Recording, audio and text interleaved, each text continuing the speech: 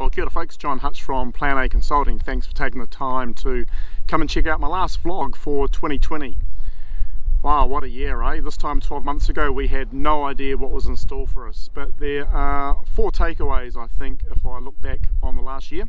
The first one in business is that we need to be super resilient. We just don't know what's going to happen, and businesses need to be very nimble and react accordingly, and I think people have done a fantastic job around that. The next one is make sure you build a really good support team around yourself. You know, if I think about the businesses that did really well, they drew both support internally, externally, looked at what they needed to do and got on with business. The third one, cash is and always has been and always will be king. So look after your cash. And the last one is, you know, always be looking to the future.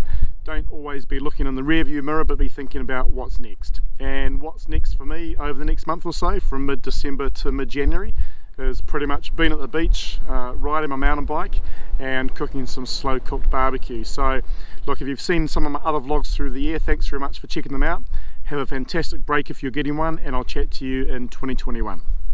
Catch you later. Ka kite.